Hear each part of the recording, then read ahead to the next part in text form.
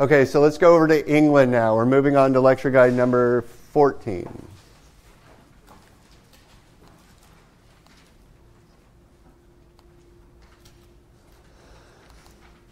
And we'll go through England fairly quickly and then spend a little bit more time in Germany and in Spain.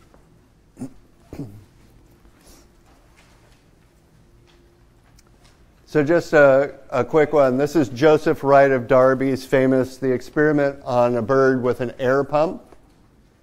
And what you're witnessing here is, well, it's a kind of teaching moment.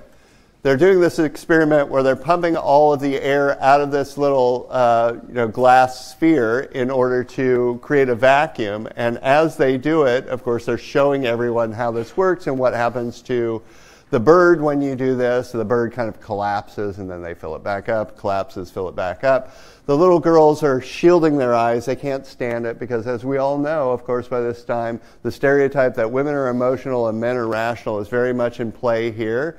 Other people are kind of witnessing this. The mad scientist, so to speak, is running the experiment. It's a subject that's very closely associated with enlightenment, with scientific investigation, but it's rendered in a very romantic way to up the theatricality. Very, very tenebristic scene, light in the center, all these emotional qualities around it. By the way, every once in a while they would take out too much of the pressure and the bird's blood would just boil because, of course, boiling point lowers. Anyway, it's a horrible thing.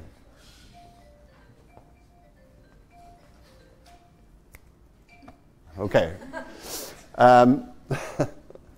So I literally today took out, because we were a little bit, I didn't want to get behind at the end of the quarter, I took out about 5 pictures by this guy, but this is George Stubbs, lion attacking a horse, and it was his bread and butter scene. George Stubbs is an interesting character to me because he started off as a portrait painter, but not portraits of people. He painted portraits of people's horses.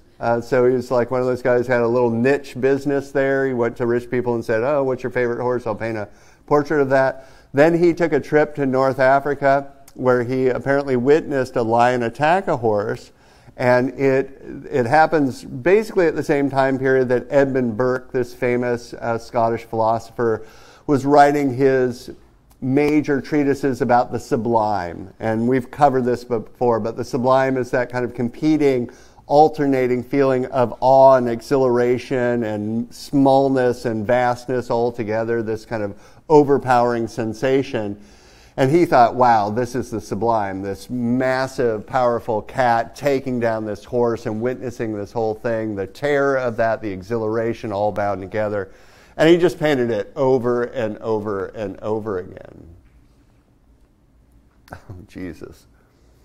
Forgot. Every once in a while I forget who's in here next. This is John Fuseli. And I'm going to try to be as nice as I can about John Fuseli. He had a really, really productive career.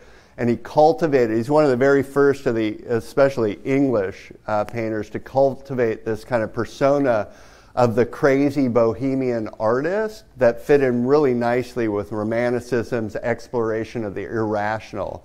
And what I mean by that is that whether or not he certainly pushed the idea that he was like on the edge of being actually socially acceptable in the world.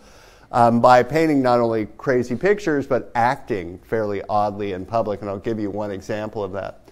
This is a work that's called The Nightmare.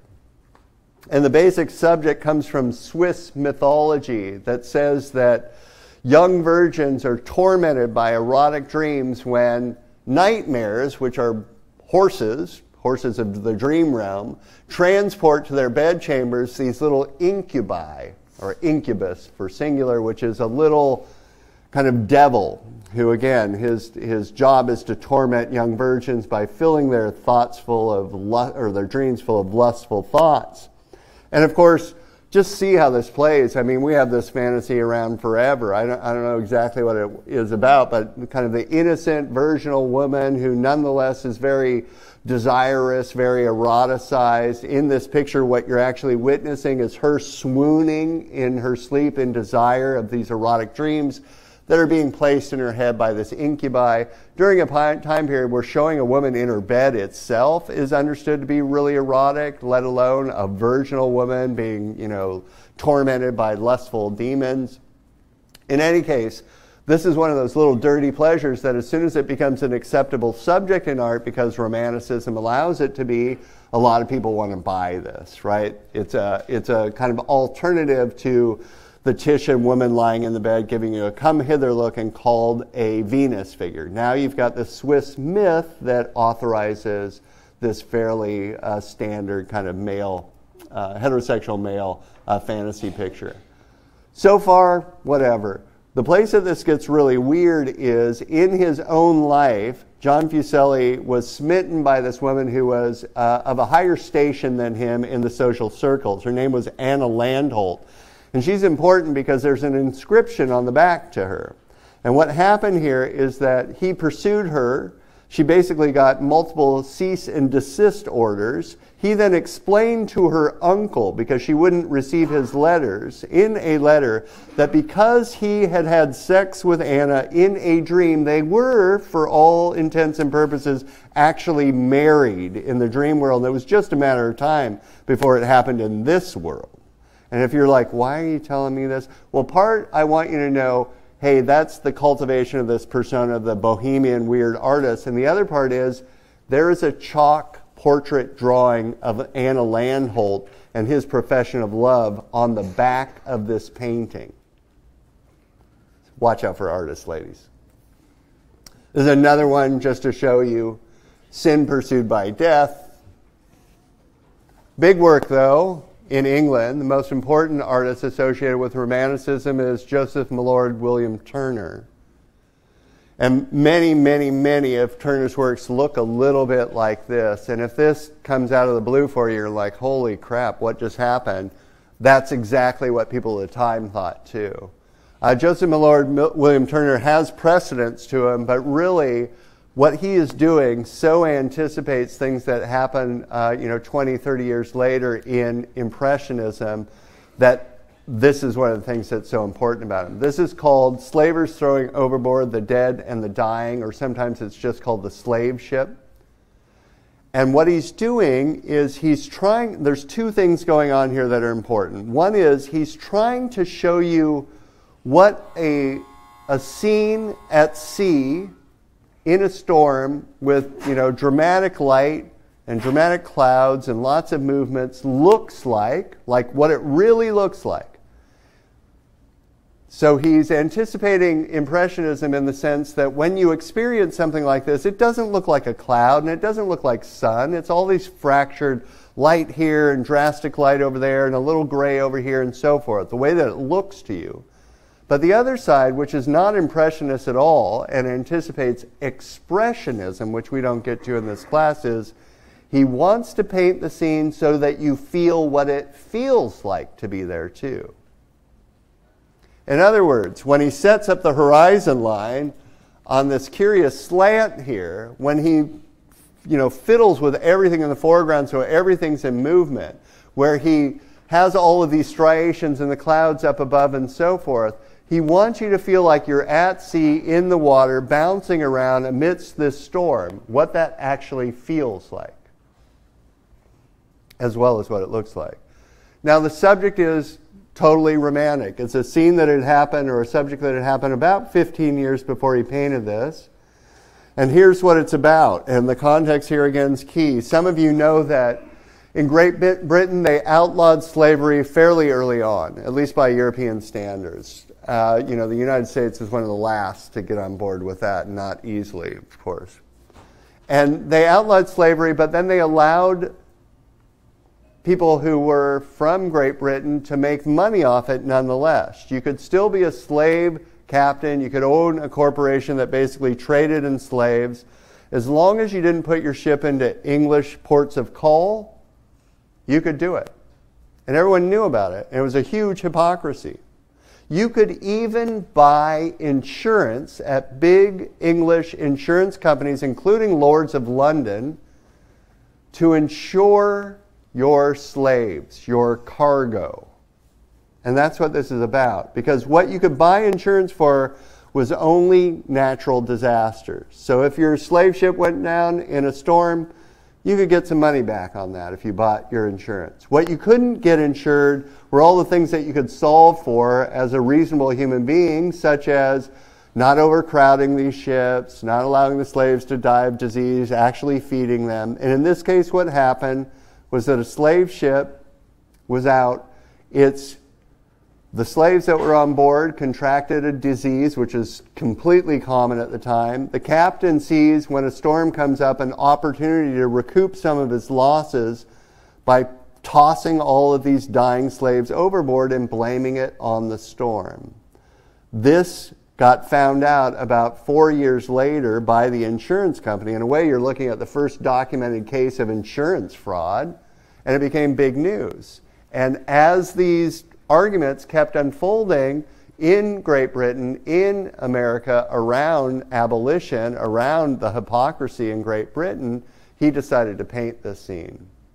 And he painted it in a way that, again, is supposed to show you what it looks like, what it feels like, and of course to rile you up enough that you want to change this, this approach to, or this hypocrisy in England. In the foreground, you can see all of these little shackled arms still with the rope shackles on them and various fish kind of gnawing on bodies. His most famous work is probably this, Rain, Steam, and Speed. Again, you haven't seen anything quite like this. This is about as painterly as it gets. Very, very loose brush strokes, very, very atmospheric. What we're witnessing here is a relatively new technology. It's the railways. And in this case, Joseph Millard William Turner got in a railway car, the car right behind the locomotive. And as this thing roared through the landscape, going about 40 miles an hour, right, which is a fairly high speed for this day and age, he stuck his head out of the window and experienced both the blurring away of the landscape around him, which must have been a relatively new kind of perception, as well as all the smoke, the sound, embers hitting him in the face, and so forth, and then tried to paint that experience. What he does here is he adds a ton of atmospheric perspective. He accelerates that linear one-point perspective, has everything kind of blur with the movement of speed, so that you can not only see what his experience looks like, but feel what it felt like.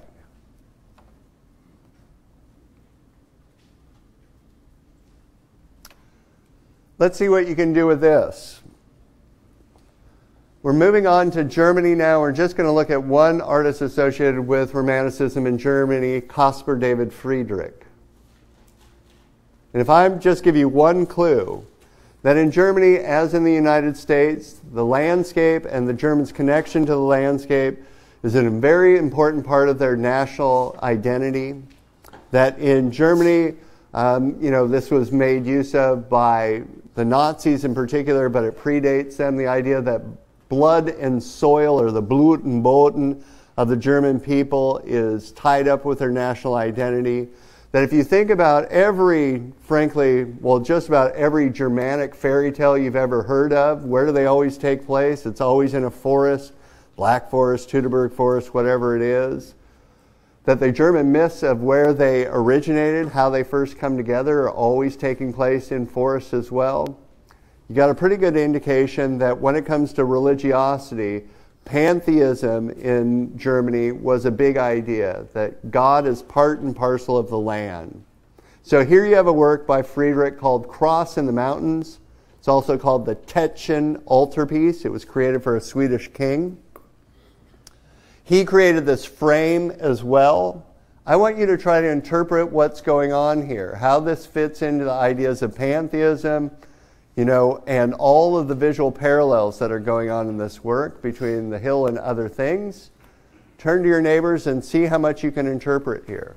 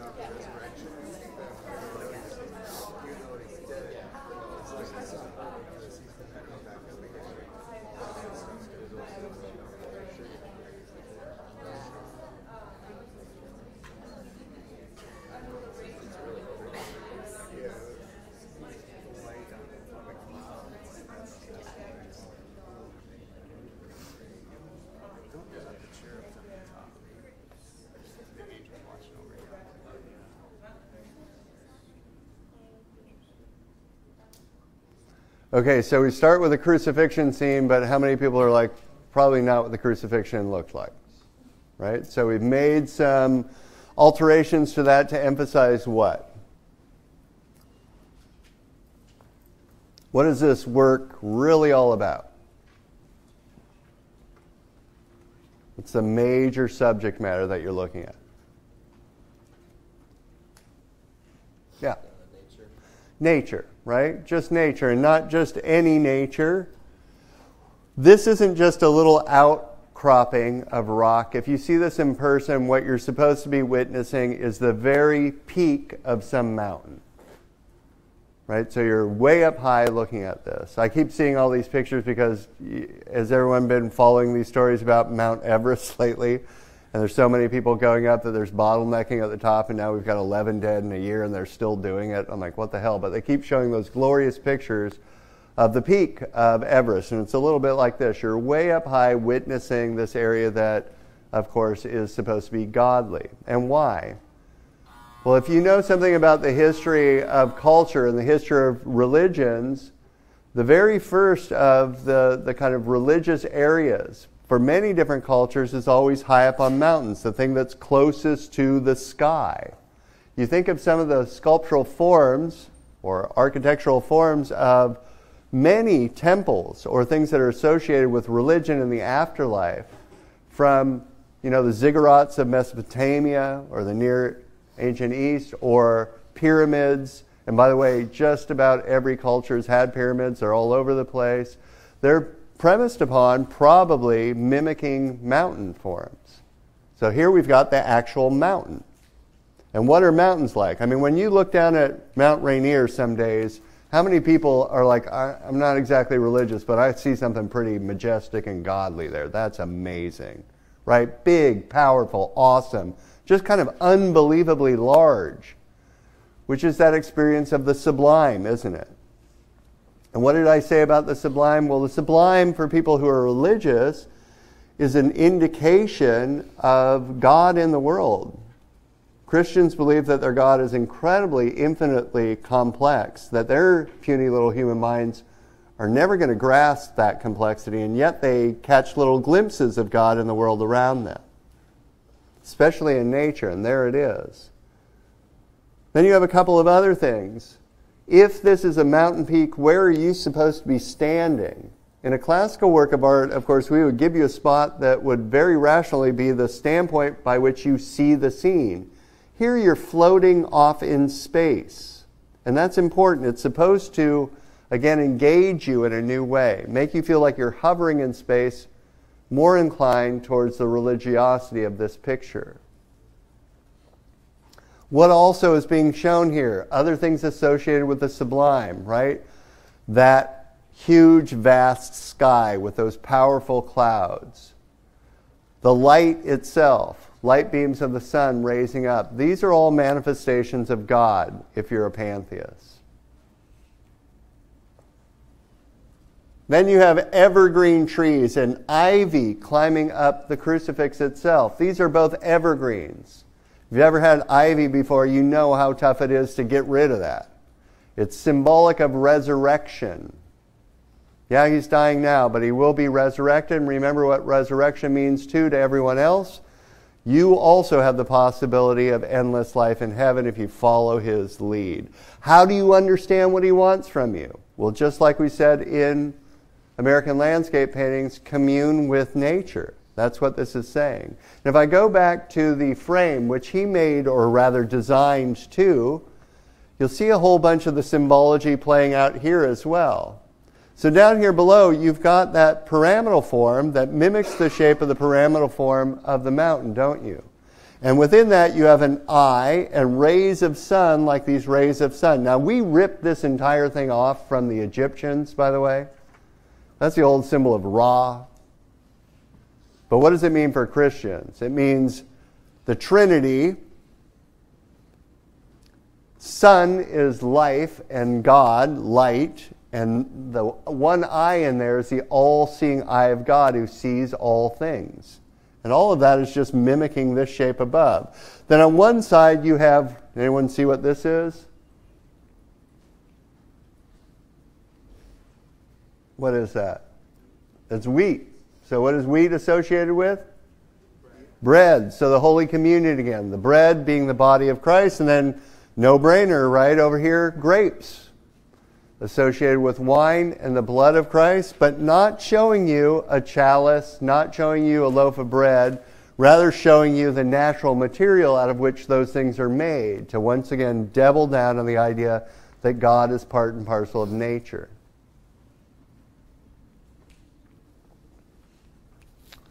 Oh, I wish things were darker in here for a moment, but we're not going to do it. This is called Abbey in an Oak Forest, or sometimes it's called Cloister Graveyard in the Snow. Again, these titles are usually referred to afterwards. So this is one of those pictures that I love to death in person.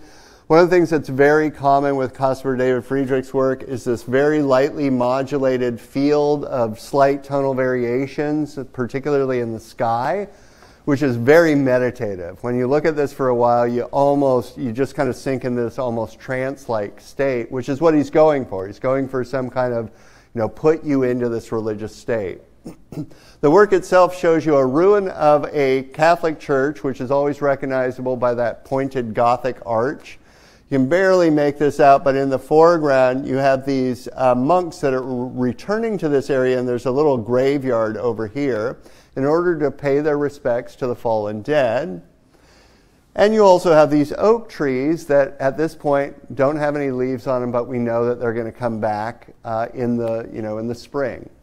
And basically what this is about, which I used to have a really tough time trying to explain to people, is pretty straightforward.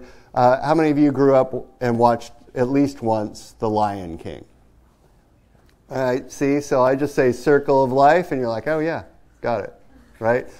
Things live, they grow, they die, they return to the soil to give life to other things.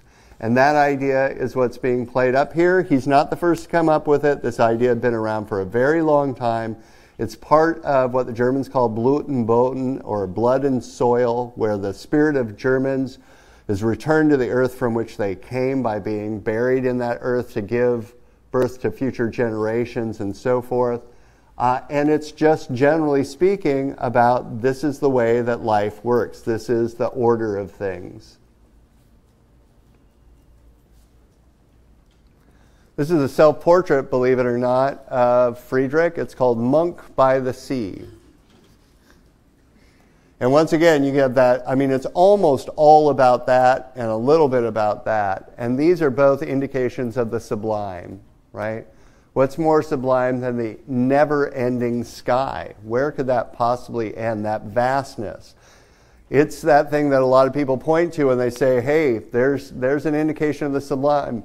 Everyone knows there's probably some answer to how space operates and where it begins and ends, except probably there is no beginning or end. That's just the wrong way to think about it. But we will never figure it out. Our puny human minds aren't going to get there. Here it is, surrounding you. What else is very sublime? I bet you everyone's had this feeling too.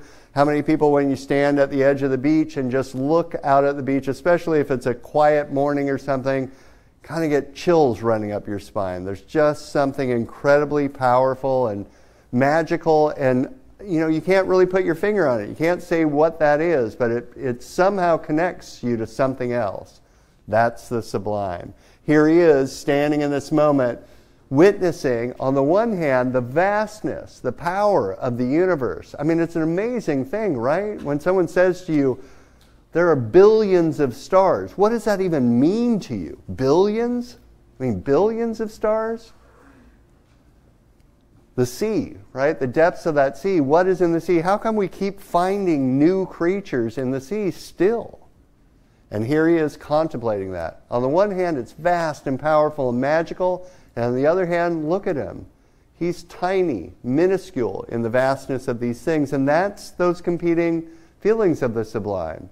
On the one hand, the vastness of all things, and you being minuscule. On the other hand, you're one part of that vastness, so there's also this feeling of connectedness. And that idea of the sublime can come in many kind of shapes and flavors. This is usually called the Wreck of the Hope, or a sea of ice. It is inspired by William Perry's Arctic expeditions, in which his ship, the Hope, almost gets crushed in an ice floe. That's almost incidental to this, right? This is like those scenes that you can see today of the glaciers unfortunately melting and crashing into the ocean. These huge things, powerful forces that are at work in the universe. For these artists, though, I want to really make sure that this point is clear. What they're trying to get at is that the sublime or nature is neither benevolent nor malevolent. It doesn't have it out for you, and it's not going to be good to you. It just is. It's just immensely powerful, and you don't matter in its schema at all. So if you happen to be caught in this flow of ice, so be it. It's not out for you. It's not going to save you. It just is. Here he's trying to emphasize the monumentality of all these things with this, of course, huge crushing blocks of ice in the foreground, lots of sharp, pointy edges to this primarily diagonal form jutting up into the sky, all about movement, all about power. So let's have some fun. We're going over to Spain now. We're going to look at Francisco Goya's work. And Goya is one of my favorite of the Romantic artists. If we were to look at his career starting early on, you would see when he used to work for Charles III that he was pretty happy that his early scenes are these kind of very nice genre scenes where everyone's kind of happy, and then something happens in his career. A bunch of things happen. One of them is that this man, Charles IV, takes over. This is the portrait of Charles IV and his family. And this guy returns, so during the early career of Goya, Spain had revolutionized itself quite a bit. Spain has always been a staunchly conservative, fairly Catholic country, but during the reign of this earlier monarch that was Goya's monarch, he worked for him, they embraced ideas of the Enlightenment. They were very humanistic. They were sharing ideas. They moved away from this very superstitious, very Catholic kind of approach to things, and Goya loved it.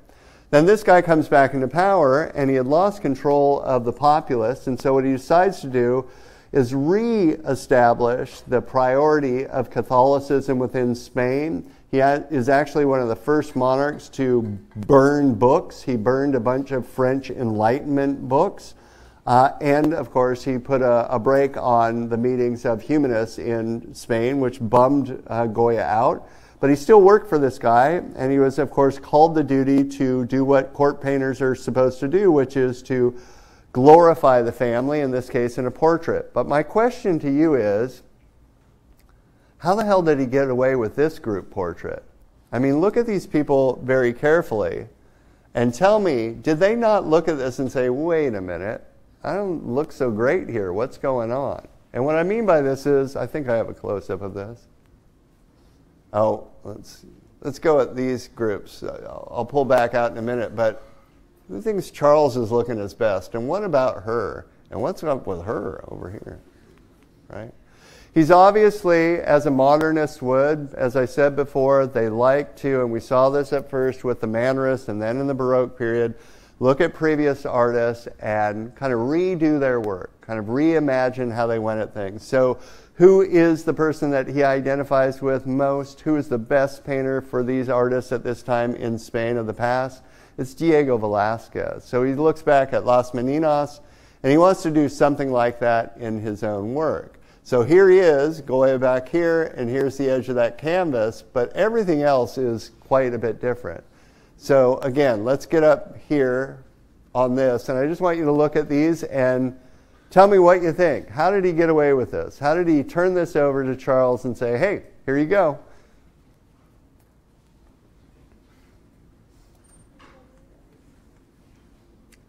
You're like, I don't know how to answer that question. We don't either. Art historians have been like, I don't know how the hell he got away with this either.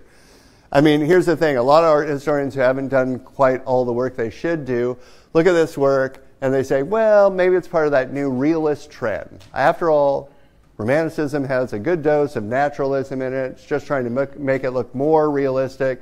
And these guys didn't look that great. I mean, he's a little bit older, so he's got a paunch and, he's got a double chin here and da-da-da. I don't know what's going on with her. It's like her neck has kind of swallowed her face or something like that. It's not looking great, very elongated. But what if they really look like this?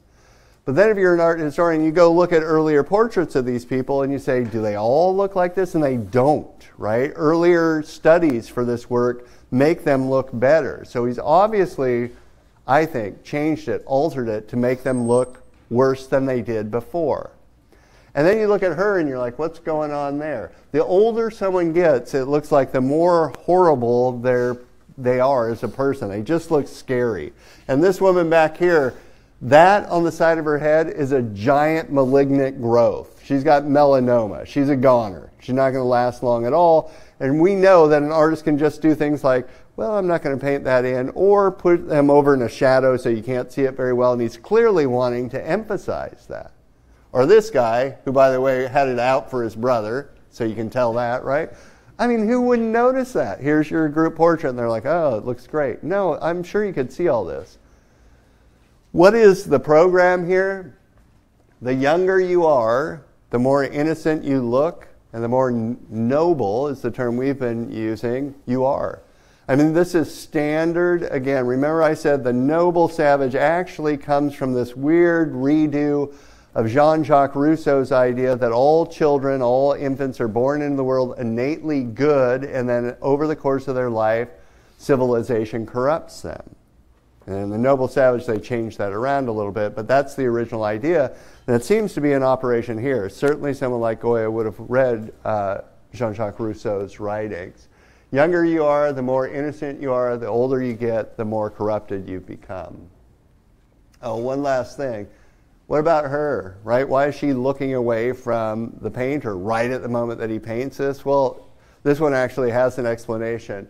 This young man, which is the crown prince, who, by the way, Goya had all of his money on, like, I hope this guy takes over, I hope he takes over, hadn't picked a wife yet. And Goya, of course, looking at the history of art, knows that this happens all the time where you do your group portrait, you didn't paint in the scene of the woman who later gets, married into the family. So instead of painting a face on her and wasting his time, he just paints a body in there, knowing that later on he can go back in and paint a face on whoever this ends up being.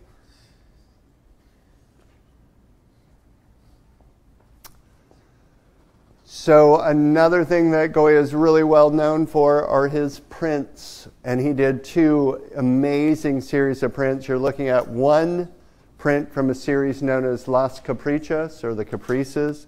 He did another series called The Disasters of War. And these are both critical commentaries on his own time, oftentimes in kind of visual languages that was meant to be coded so that people couldn't get him in trouble for what he was saying. As a matter of fact, in both cases, the Spanish Inquisition, which I'm sure many of you have heard about, is not a good organization to have on your back, forced him to stop printing these prints. Almost immediately, within the first week that he started running prints, they came to him and said, you're going to be excommunicated and you might be executed. Stop it. So he had to stop it. And they were primarily printed later in his life and posthumously. In any case, one of the easiest to get a handle on is this one called The Sleep of Reason Produces Monsters. The Sleep of Reason Produces Monsters. And so it's what's called an etching aquatint. You just need to know that it's an etching.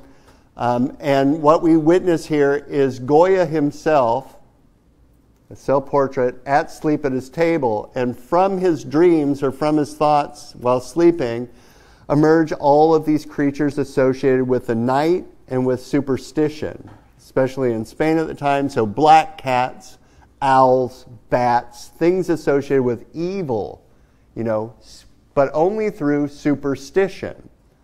And what he's saying is, of course, this is the age in which Charles IV banned various ideas from the Enlightenment. Rational investigation of the world. Bats, of course, are not inherently bad, nor are black cats, nor are owls. These are all superstitions. And what he's saying is, if you put to sleep reason, we're going to go right back into this superstitious, ruled by irrational thoughts nation. And do we want that?